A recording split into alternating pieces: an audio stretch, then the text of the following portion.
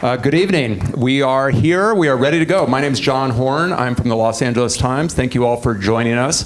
I am joined by the cast and crew of Flight. Mr. Denzel Washington has taken ill, so will not be able to join us this evening and sends his regrets. From my left, all the way across, Brian Garrity, Tamara Tooney, John Gatens, Robert Zemeckis, Don Cheadle, John Goodman, Bruce Greenwood, Melissa Leo, and James Badge Dale.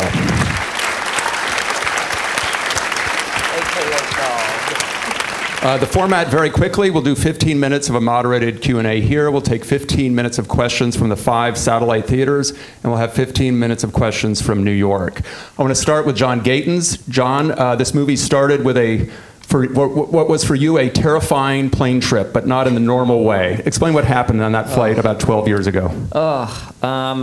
Okay, so there's obviously 2 big elements in the movie. There's the kind of addiction and recovery and somewhat story, and there's also the flying thing. So the personal way in for me is that, you know, I got sober when I was 25, and that kind of informed this big period of my life that still exists, thankfully. But I became a really nervous flyer after I got sober for some reason. And I was flying for work a lot, and I was flying back from Germany from work, and there was this pilot sat down next to me in his pilot blues, and I'm a pretty friendly guy, and this guy just kept talking to me, and I really wanted him to shut up, and I couldn't figure out what was annoying me about this guy so much. And what I realized was that my vision of my pilot, who's flying the plane, who I cede control to whenever I get into an airplane, is that he's going to be this perfect, God-fearing soldier who's going to take a bullet for me to get me to JFK. And I was like, I don't want to know that your wife hates you, or that, you know, you got big problems, or you're circling the drain, or you've got some addiction problem, you're an alcoholic. And then I had that writer moment of like, what if? Like, what if this guy is that? And then what if I put him in this extraordinary, like, situation and make him do a heroic piece of flying, and then what would we think of him? So that was kind of the initial germ. And it took a long time for that to come together, didn't it? Yeah, I mean, that was 1999. So, I mean, I wrote the first 40 pages of the script, which are mostly what you see here. And, you know, it took lots of turns and false starts and going back and starting and stopping and picking it up and putting it down. And I always say, like, I had no children when I started writing that movie, and now I have 3, and they're, like, big, you know? And so the movie was really born out of my 2 greatest fears, which are drinking myself to death and dying in a plane crash. Robert, you're a pilot, but I suspect you are not responding to the material as an aviation buff or as a pilot. You come across the script, and I think at this point, Denzel Washington is interested in playing the part. How do you respond to the material, and where does your response to it start? Well, you know, the thing that was, yes, I read the screenplay, fell in love with the screenplay. I thought it was one of the most interesting, complex things I had ever read. All my advisors and my agent and everyone said, "Oh, Bob, you can't do another movie with a plane crash in it," because I had done Castaway. But I love the screenplay for all the other reasons. I love the all the emotional ambiguity of the entire piece, of all the characters, of everything that was in it, and yet it was incredibly dramatic and suspenseful. And I had heard that Denzel was interested in doing it, and when I read the piece, I thought he would be perfect for it. And so we got together and decided that we'll give it a go. It's been quite a while since you've directed a live-action movie. You've spent the last decade making motion capture movies. I'm curious if that was good training for this, if you felt like it's riding a bicycle, it's tactics and a way of filmmaking that you never forget. And was that something that you were excited about, no longer making motion capture and going back into live action? Well, you know, making movies is making movies. Certainly, doing a motion capture movie is nice because you never have to go out in the cold. You never have to go out at night. You never have to kind of make it in your house slippers. So that's very nice. But no, I mean, I had no agenda. The screenplay was too good to pass up, and I had done, you know, I'd worked with an amazing roster of actors doing those motion capture movies, so I was actually, I think, in really good shape to come and direct this magnificent cast. And it was like riding a bicycle. I had no issue once I got on the set. And the actors, you were not concerned that you'd be wearing spandex and covered with green dots on your first day on the job? I guess not. I think they were probably relieved. This is a movie that's about a lot of choices, about people making difficult choices in difficult situations. I want to talk about Margaret's character for a minute, because we really don't know what happens and what Margaret does. I'm curious as an actor and in that character, if you have a conversation with your screenwriter, with your director, about what happens after that and what that conversation leads you to do after the funeral. Right. You know, excuse me, I've got a little cold too. You know, I didn't actually talk to Bob or John about what happens after. You know, when Whip walks away from her, having asked her to lie on his behalf, and she says, "What do you want me to say?" For me, I think she was still undecided as to what she was going to say. You know, unfortunately, we didn't see her part of the testimony, but I think you know, once I think once everybody was on board, everybody was on board. You know, when the Jesus guy just, you know, said, "Let's just pray," you know, it was Praise just like, Jesus. "Praise Jesus, we're all alive," you know. So, you know, but I mean, Margaret too was also a very religious person, you know, and so I really appreciated kind of the moral conflict for her. I mean, not just were they, you know, good friends and colleagues who have worked together for a long time. She also respected him and his talent. He also did save her life, you know. So I kind of like that, you know, not knowing quite what to do in that situation. I'm going to go down to Don. Don, a slightly similar situation for your character in terms of what he's willing to do to preserve his client's, I don't know, his client's innocence, his client's life. Yeah, I think anything. I mean, that he is willing to do that. I mean, is that something he comes to learn, or does he believe that from the beginning of the movie? I felt pretty clearly from the onset that he had a very defensible position. I mean, in fact, there's a lot of question as to whether or not his ability to do what he did, Whip's ability as a pilot to do what he did, was predicated on the fact that he was intuitive and that he was in an altered state where he wasn't just going by the book, where he threw the manual out the window and went, "Okay, I'm high and I'm on, you know, alcohol. Let me just flip this thing over and like make it happen." Right. You know, I don't know that you do that like you do in a sober state, and that's an argument that can be made. And the question of, you know, quote unquote throwing his friend under the bus at the end, I always really felt like, were she to have the ability to speak from the grave, she would probably say, "Take the pass." I did have my alcohol. I did have my tox report did come back as being drunk. I did have these issues in my past. I don't want you to throw your life away. I mean, I'm imagining this conversation where he to speak to his dead friend, who was his lover as well. I don't want you to spend the rest of your life in jail. To what end? You know, save yourself, get out, go ahead, say I drank it. What's the harm? Mm-hmm. John Goodman, where would you put Harling's moral compass? What direction does it point? It's rapidly spinning in all directions. Not unlike Harling himself.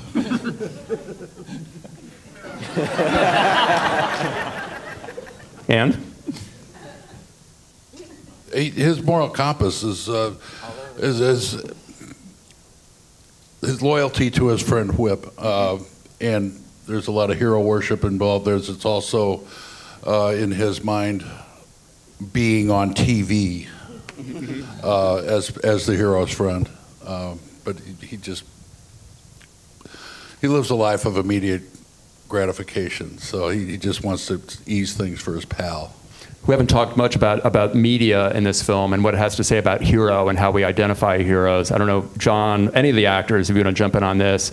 Robert, was that something you were very specifically interested in at the outset, about the different side to a hero and where we don't really get the full picture of who these people might be? Yeah, it was interesting. Yeah, because everything. It seems that, you know, the media is very quick to jump on something and not obviously get the whole story, but, you know, just sort of a lot of times put out the story that everybody wants to hear, and that was always in the screenplay. That was like one more layer of misery that was layered onto Whip, I thought, because, you know, he had to carry around the fact that, you know, he is a complete, you know, screw up. And, you know, and everyone in the world is calling him a hero.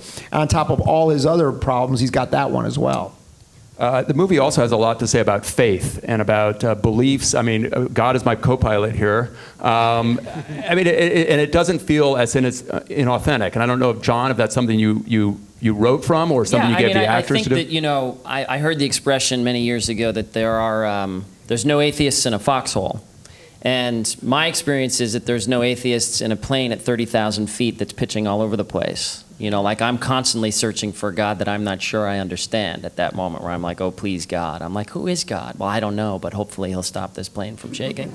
And, you know, so for me, I just felt like, you know, that's why, like, Badge's character, the gaunt young man, for me was, like, so interesting. And Bob and I immediately connected on that character because, you know, he kind of brings us the whole theme of the movie in a really fractured, funny, kind of beautiful, elegant way. He introduces our two kind of broken characters together, but he kind of talks about God and his own kind of, you know, concept of it because he's near this other side. And I think that when people go through dramatic events, whether it's losing someone in a plane crash or being in a plane crash or having someone sick in your life, you start reaching for all these tools, and the big one in the bag is usually like, what do I believe? What's on the other side? The thing I loved about the screenplay was that this concept of act of God is only brought up by the lawyer. Right. You know, and as I started thinking about that, you know, when you start to think about this idea of airplanes falling out of the sky, we don't have like legalese, you know, words to describe that stuff. We have to speak of it in these sort of terms of spirituality, because that's what, you know, that's what that kind of thing is. I want to get Badge into the conversation. Gaunt man down at the end. I mean, that's a Yes. you have that really pivotal scene in the stairwell. Tell me a little bit about that scene and how it worked. Well, it's interesting spending an entire day in a stairwell with Kelly Riley and Denzel. I mean, it's a small space. You know, the question of God and faith, though, I mean, I really enjoyed, first of all, the writing is so well, and how many times are you going to get to say God and the F word in the same sentence so many times? But I mean, I kind of wanted to take this irreverent take on it and then just throw it up against the wall, and wanted to have him come from a place of having lived, and it's an interesting thing. If I do want to get in the world of sharing background, I feel like this kid was a kid who really did believe in God at some point and then went through a life, and it's an interesting thing to watch people who were very devoutly religious, fell off that, and then come to another place where it all comes together somehow in some different kind of understanding, which I personally don't have that type of understanding, but I like reading other people's words who do. Brian?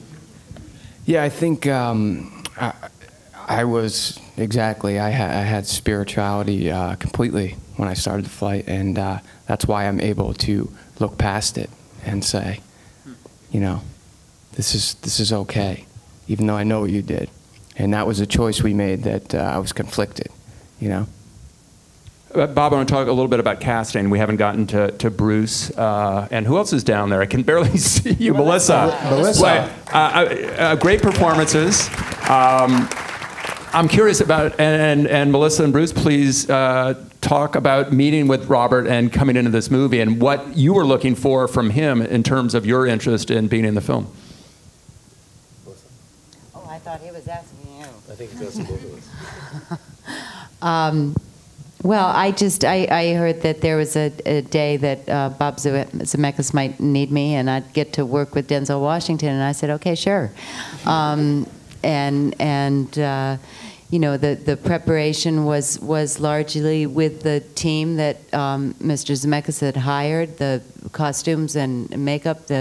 She very sneakily got me into that perfect little red jacket. And you know, felt very included, although there was no rehearsal time or sitting and talking that I remember. A little bit of talking there on the set, a little bit the weekend I arrived in Atlanta. We did spend some time together and talked, and I didn't know if he wanted me to be angry with Whip or chastising Whip or treat him like I was his mother, or you know, how did he see it landing himself. And Bob just said very simply he wanted me to extract the truth from Whip, and that Ellen just wanted the truth. So that's what I tried to do for him. And Bruce? Not very often you read a script that's kind of actor-proof.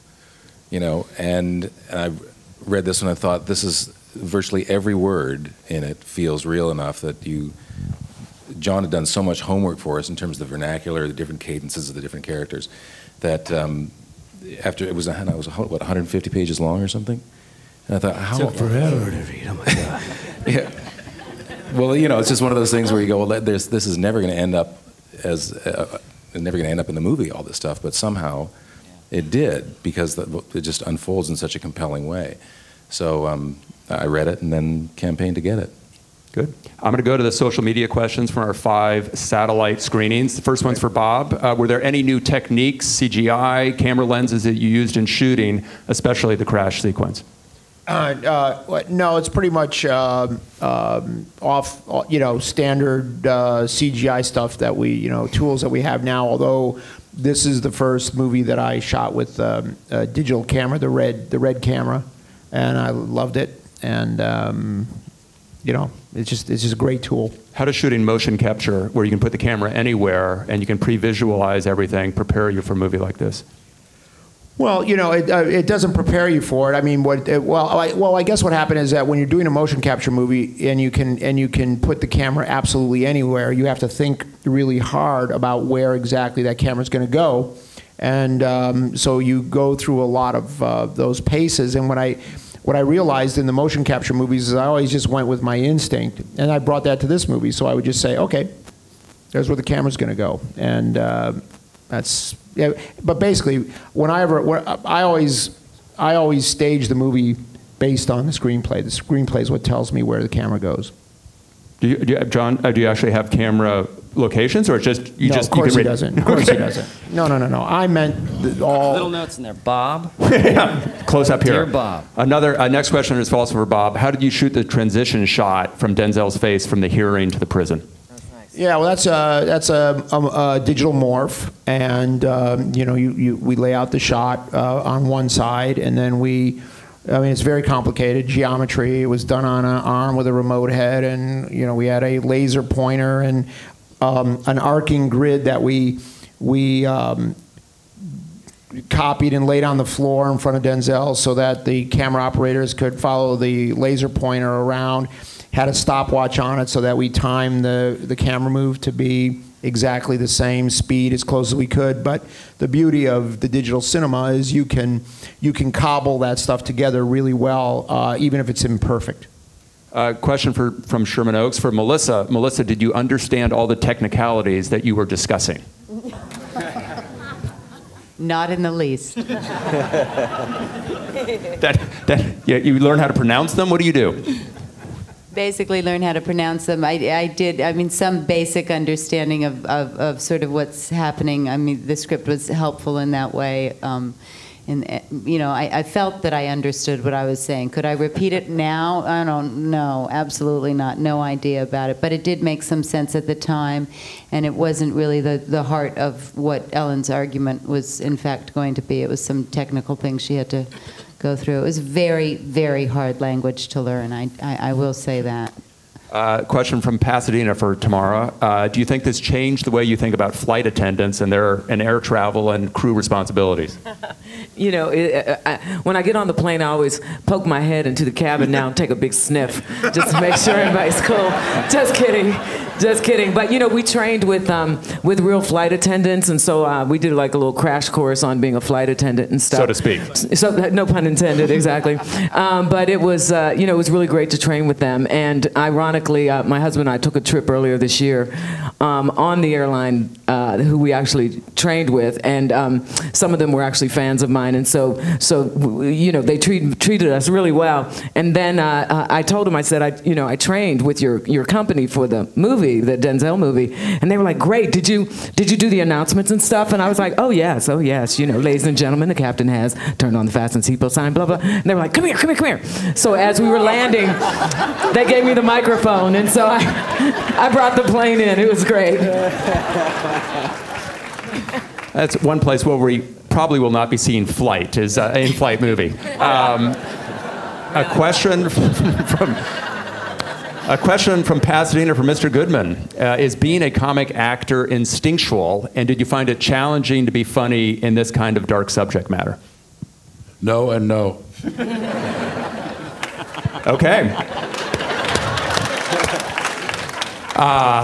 This is from the Beach Cities for Don Cheadle. Knowing that your character was there to save Whip, why did Whip still act so coldly to Hugh? And what did you guys talk about in those conversations? Well, I think it may also be something that Bob was talking about earlier, where another needle for Whip is that he's being called a hero. I think somewhere inside of his character, he knows that he really does, quote unquote, deserve to face the fire, whatever that is, and be held accountable. And that, you know, Hugh is doing everything in his power to keep him from that sort of accountability. So I think you can often hate, when you're in that sort of struggle, I think you hate the people that they're trying to save you. You're saying, well, you know, get off, I'm not the person to save, get away from me, you know. I can see that struggle in him. Question from Hollywood for Bruce Greenwood. I don't know if this is from your mother, but the question is, do you think being exceptional excuses certain behavior, or is that just an excuse? They must know you very well. I think that's maybe that's one of the points the movie's driving home, is that regardless of what if you do something spectacular and heroic, if its source is something that's an infirmity, a liability of yours, something that's I don't know, what's the word? It's too bad this thing is being filmed. You know what I mean? If it's bad. If you have a monkey on your back like Whip does, and in spite of that monkey, you manage to do something spectacular, and like Don says, if some small part of that made you capable of doing it, does that let you off the hook? Well, no, I don't think it does. I mean, so I guess the answer should have been just no. A question for John Gatens. Knowing that what was shot was really more or less the first 40 pages of your original script, where did the idea of inverting the plane come from? Well, you know, NTSB reports are public records, so you can pour through recaps and what they find through all of these investigations and hearings that they have. And I did that, and I looked at a lot of different incidents, a lot of different planes, and then I spoke to a pilot who's a friend of our family's, and I said, I'm trying to write this story about an alcoholic commercial airline pilot, and he paused and said, yeah, I knew a guy. And I was like, I don't want to talk about that. And he was like, yeah, you know, when we fly planes, we get the tail number and everything, and we go, oh, it's Bouncy Betty, and I said, you have names for the planes? I said, wait, stop, I don't want to have that conversation. I said, I'm just trying, and he said, well, what are you thinking of? And I discussed one incident, this United flight from 1989, and I said, well, that one was interesting to me. There was a lot of conversation in the cockpit, and there was some heroic things that were done, and he said, you know, look at this Alaska 261. So I looked at a bunch of different incidents, and that one is incredibly fascinating, and they did actually achieve inverted flight for about a minute, and there's conversation in the cockpit while it went on. So I kind of cobbled together from what a pilot suggested for me. This is a crash off the coast of California. How long ago? Where the tail? It was 2001, I believe. There was a similar mechanical malfunction. Similar mechanical malfunction. A question from Sherman Oaks for Bob. Would you tell us a little bit about the technical aspects of staging the plane crash? Well, we had obviously we had a mock-up set of the cabin, and we had a separate set of the cockpit, and the cockpit was put on a motion base that is sort of like a motion base, like from an amusement park ride, so it could do all these different things, and then we had a second cockpit that was one that could be completely inverted. And then the plane cabin was designed to be on vibrators and shakers, and then when we were then moving the camera into the cockpit to shoot that, we would put that cabin on a gimbal that would be able to turn it completely upside down. Is that technical enough? That's very technical. And the next question, fortunately, is for Brian. What was it like filming the crash sequence, and how did you prepare for it? That was completely scary, intense, and having the motion cockpit and Denzel next to you was frightening enough. And the small space, it was actually very easy. You know, we went down to Delta and trained with a few of the pilots down there, and they had us flying the simulator and taking off in that, and that was really difficult, and learning all the technical language and speaking to the air traffic control is like near impossible, I'd say, just to get the cadence right and the quickness of it. But fortunately, I didn't have to learn how to land the plane. Just Put in a lot of take it off hours. it. Do you remember how many hours you put in? You put in a lot. I probably put in about 14 hours. Yeah. 14, yeah. He's Yeah. got 14 hours. You put it in your logbook. Yeah. That's good training. Yeah. But you told me you'd know if I was faking it, so. Tomorrow, I think a similar question, the black, from Pasadena question, the filming the cockpit, the black box scene. Yeah, it was so cool. I mean, it was really cool. You know, I'm in the cockpit with Brian and Denzel, and you know, it's a very close and intimate space, and the way that thing was rocking and rolling, you know, I really didn't have to do that much acting because it really was pretty terrifying, and you know, all I had to do really was to pretend that I was seeing what was going to be, you know, added in front of us later, and you know, it was. I mean, I went home with, you know, real bruises and, you know, real. I mean, it was fantastic, and I was like, I'm in an action movie. This is great, you know. So it was really awesome. We were actually hung upside down. Yeah, I mean, yeah, we were really that was the upside best down. part. We called it the rotisserie. You put on your when seatbelt. Yeah. So when the plane turned upside down, well, my hair, you could see I was hanging upside down. So it was just really cool. We're going to take a couple more social media questions. If there are people in this theater who want to have questions, now would be the time to queue up at the microphone.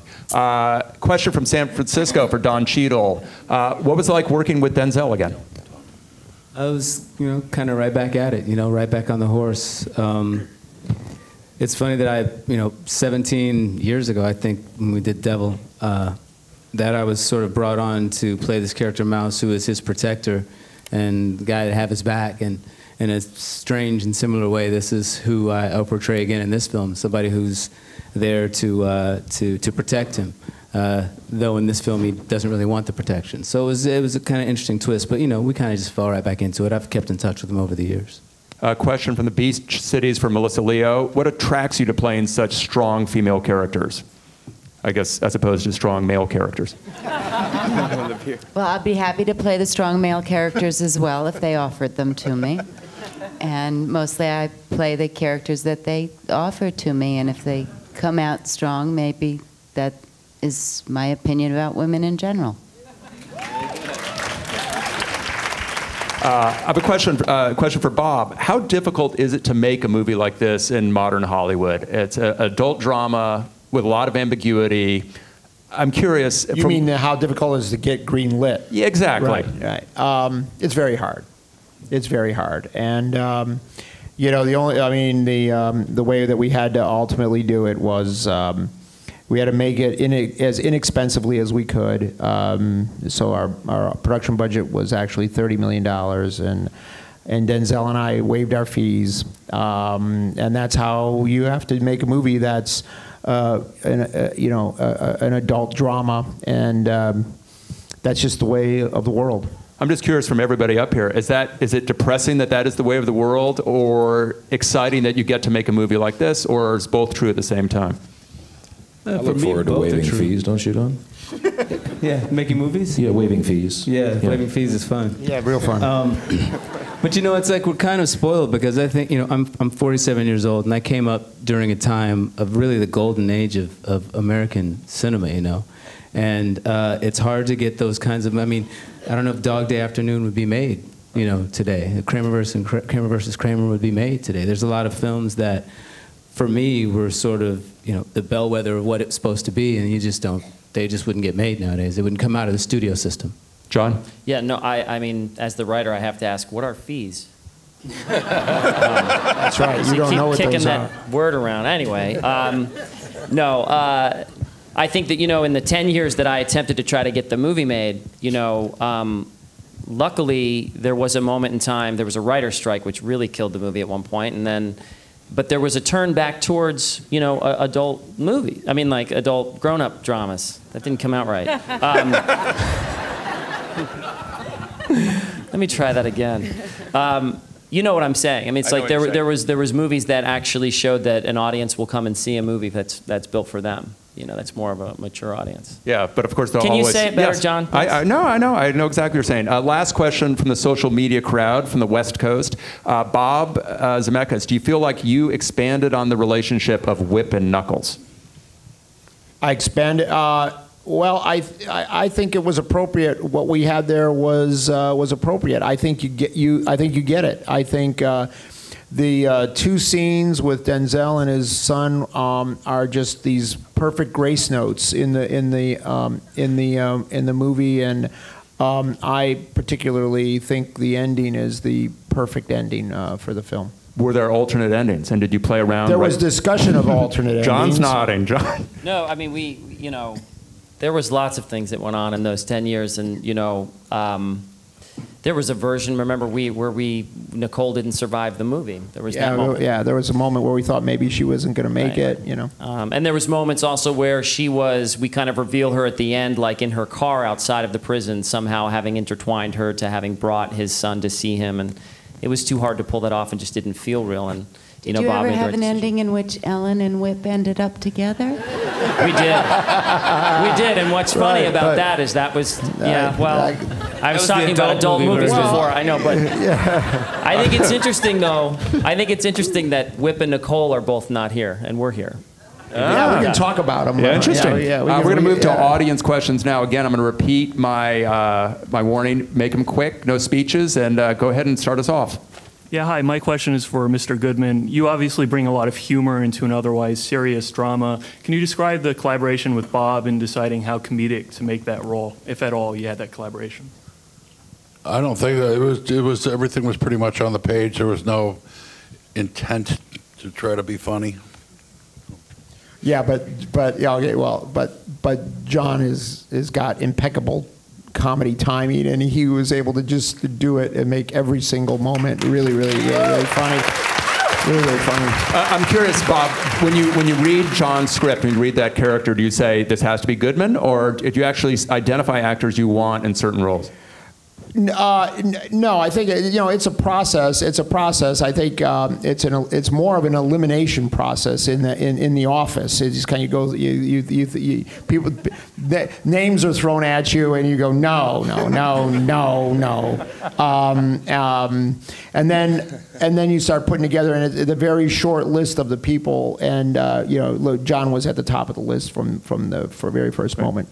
I have a question. Was the CeeLo an ad lib or that was an ad lib. I love that. That was an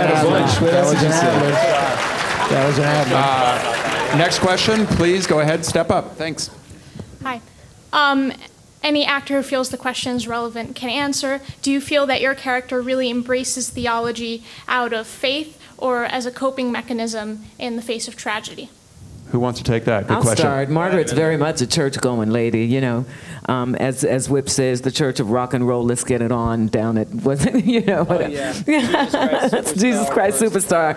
But yeah, Margaret is a very religious person, and it's so interesting because if you live in the South or live in Atlanta, I mean, pretty much everybody goes to church, and to what degree you actually practice that in your real life is up to you. But Margaret very much was very religious, and during the crash still, even though she was steeped in faith, she was still terrified, and calling on Jesus. So anybody else want to take that? Bob has somebody in mind. Badge. Oh no. Really didn't think that was coming to me.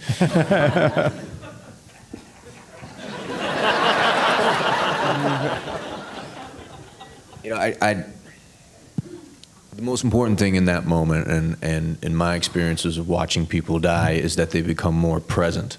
The closer they come to that moment, the more present they are, the more connected they are to the people in the room with them.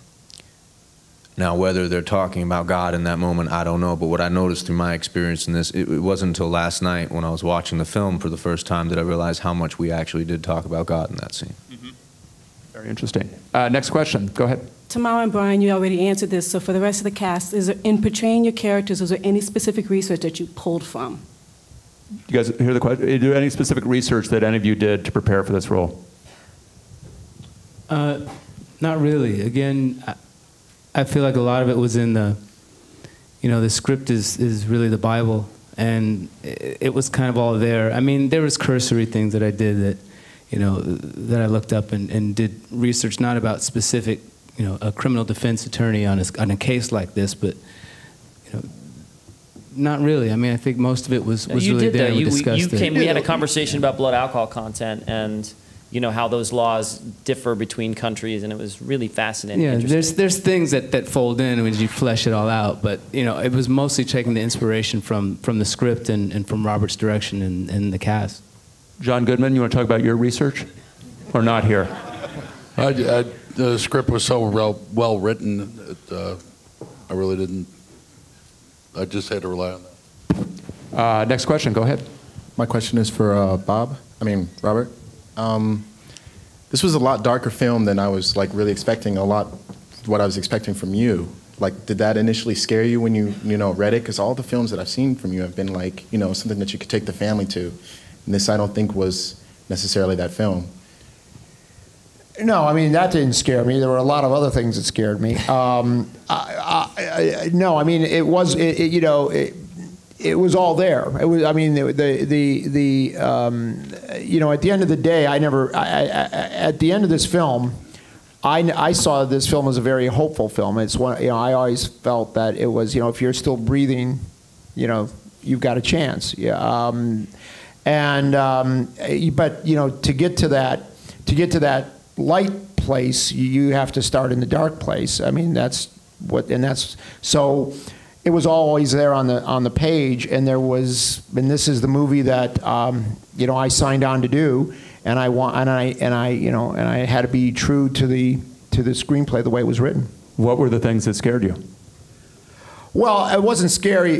Well, first of all, I mean, it flies in all the things that attracted me to the script are the things that terrified me. It flies in the face of convention to put the giant action scene at the beginning of the movie. But the great spectacle that follows after are all these performances, and Denzel's performance, obviously, and everyone here too. So that actually turned out to work out great. The other thing is the scene that that we did with James and Denzel and Kelly, because that's all, when I got to that scene on page 40, when I read the script the first time, I went, wow, this is great, but can we do this? I mean, can you do this in a modern movie? Can you basically just have three people standing on marks talking about all this esoteric stuff?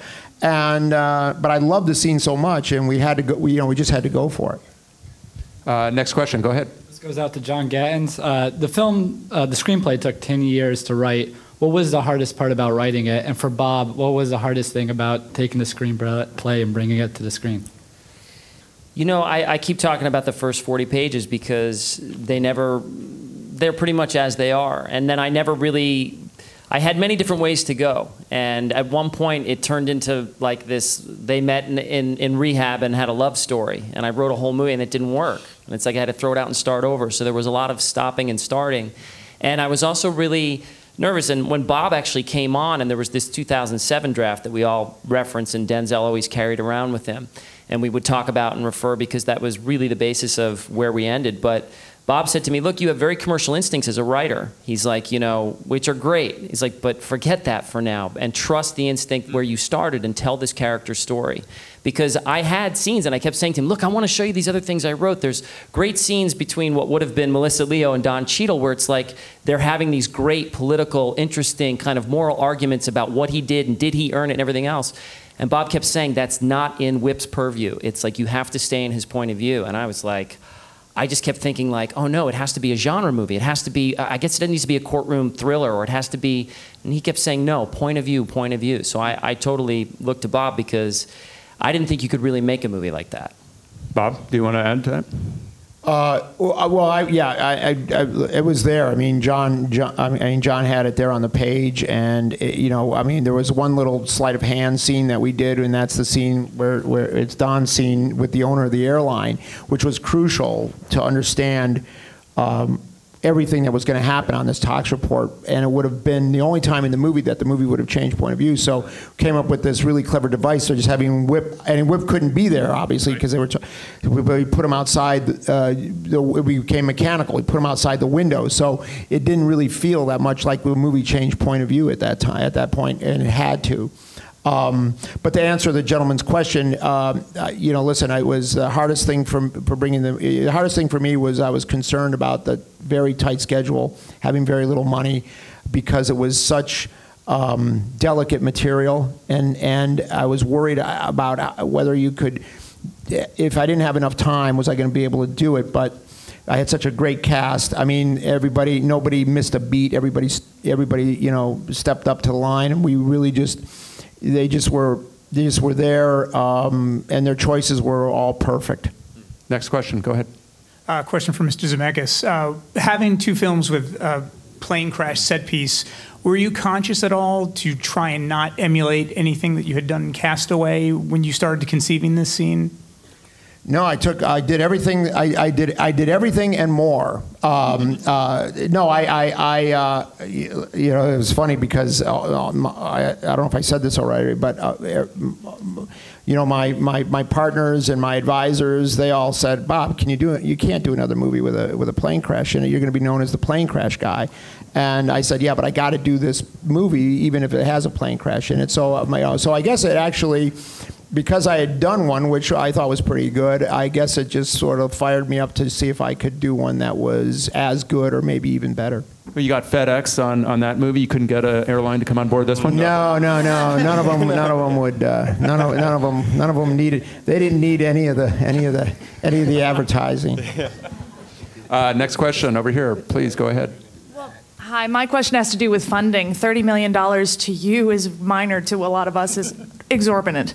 So how do you start putting getting those numbers together and getting all that, getting a studio on board, and yet still have the script that you embraced so much and wanted to bring to life for all of us?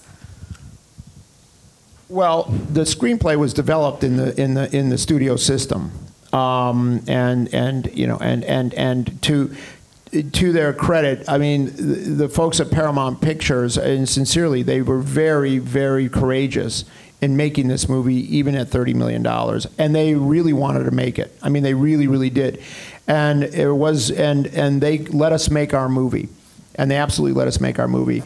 But no, I mean, we're in the fortunate place where Paramount funded the movie. Right, but what does that mean in terms of logistics? You have how many days to shoot this versus a big movie, and 45 days. Okay, and then you go to where to shoot it to get a rebate? And we have to go to Georgia to get a rebate. But Atlanta was the perfect setting for the movie, so that wasn't really a compromise. It was a perfect city to set the movie in. Next question, go ahead. I'm sure you get asked this question a lot. Maybe I'll be the first to answer it this time. What did you cut out of the movie that was your favorite scene, or what was a great scene that didn't make the final cut or didn't advance We didn't the story? cut it. We didn't lift any scenes. We just shortened them. There's no lifts. Wow, that's good. No, there's not one. And is that generally the case, or just on this? No. Generally, it's generally not the case. It's very, very seldom does that happen. But that just speaks to how well the screenplay was written. Next question. Go ahead. Sure, thank you. A lot of us in this room and watching the various feeds have been involved in the industry in one way or another, and involved in casting. Now, Denzel Washington, I think, many of us regard as maybe the handsomest leading man of his generation, but he doesn't usually get the girl. I mean, I can think back to The Mighty Quinn, and I'd have a hard time thinking about other movies where Denzel ends up going home with the girl. Do you have a sense that that's an unusual aspect of what is otherwise a challenging Hollywood film, and were you conscious of it while you're creating this relationship between Denzel and Cole? Who wants to take that? I think Denzel should answer that.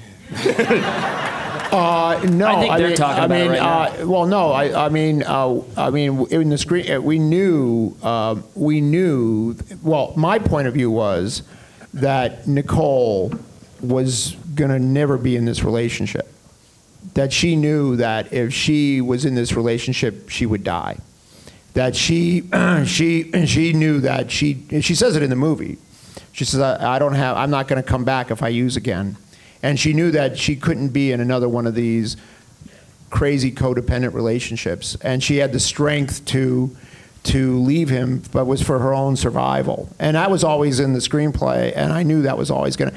I mean, we have that little thing at the end, where obviously they correspond, and she's helping to celebrate his sobriety. There's a photograph of her at his first anniversary sobriety celebration. So I think she stays in his life, but my feeling was that she was going to be very cautious about being. So I looked at that relationship from her point of view. It's a short way of answering the question. We have time for 2 more quick questions, so go ahead and step up.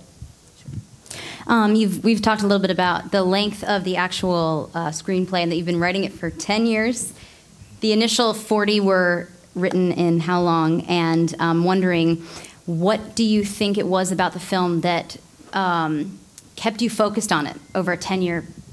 It's okay. So I wrote and directed a movie called Dreamer with Dakota Fanning and Kurt Russell, and that came out in 2005. And after I finished that, I still had this 40 pages, which I'd written through those years prior, from 2000 up to then. So the studio said to me, "We love this movie. We loved working with you. You brought the movie in on time, under budget. What else would you like to do?" And they showed me some stuff they were developing, a big comedy, this or that, and I was like, I don't really want to do that, I want to do this. And I showed them those 40 pages, and they were like, well, we can't do that. So I was like, okay. And then they said, we'll make a small deal with you to finish writing that script. And then I took another 18 months to get through it, and then it was 2007, and I had that draft. So I don't remember what the real question was, but it was a long What kept you going? What kept you going? What kept me going? You know what it was? I kept saying to my wife, hey, I got offered to direct this movie, and she kept saying, so? And I would say, well, should I go? I'm going to go and do that. And she was like, no, why would you do that? You're not going to like airlift out of the life of, our family to go do that when you have this. And I was like, oh, but I can't get that done. It was like one of those ongoing things, push-pull. It kind of was it's the framework of my life, oddly, and it's also kind of the framework of my career, this movie. Wow. Last question. I hope it's a good one. Pressure's on. I hope so. This question for Ellen, for the inquiry. When the inquiry was being done, I got a sense as an audience member that somehow the fix was in for this guy to answer the right question, then he'll be off the hook. And what would have happened if he did also? If Ellen wants to answer that. Melissa, go ahead. Well, I'm just an actor. I'm not really with the National Transportation Safety Board. However,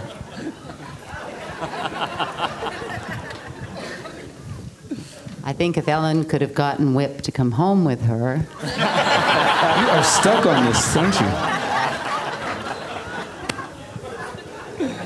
I don't know. I don't know anything about it. Bob, you answer his question. Yeah, I thought about it a lot, and I believe that if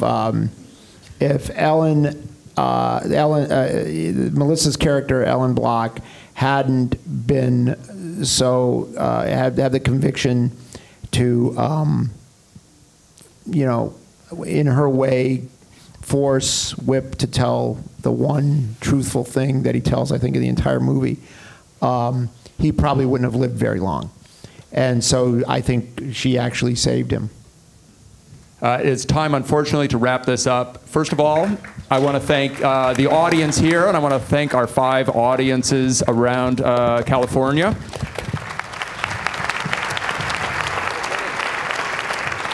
And more important, I'd like to thank the filmmakers and the cast for joining us this evening.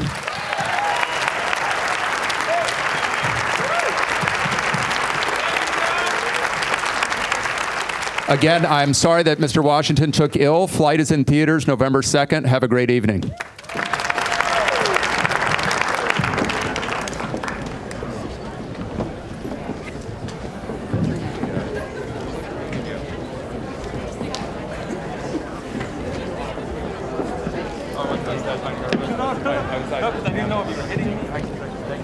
Hey, John, great job, man.